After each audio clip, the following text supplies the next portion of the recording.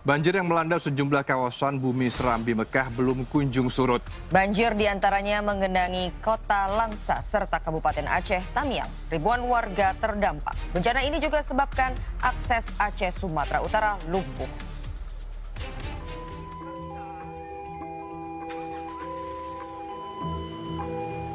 Banjir sepekan belakangan, Jalan Nasional Sumatera Utara Aceh terendam. Beresiko, di antaranya ambulans yang membawa pasien dari sejumlah lokasi terdampak.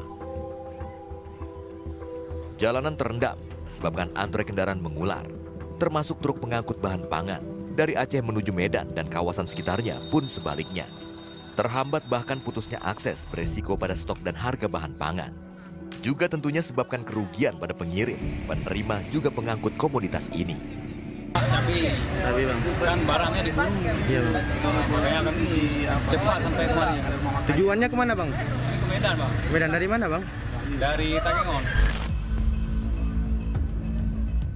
Merendam hampir 70 desa di Kabupaten Tamiang. Banjir juga melanda kawasan sekitarnya, kota Langsa misalnya. Jalanan tergenang sebabkan akses terputus. Berbagai fasilitas terendam tak bisa beroperasi. Dan permukiman dikepung banjir, sebagian besar warga terpaksa mengungsi. Dengan berbagai pertimbangan tak sedikit masyarakat bertahan. Ini untuk sementara masih jumlah warga yang terendam masih dalam pendataan karena kita fokus untuk evakuasi dulu.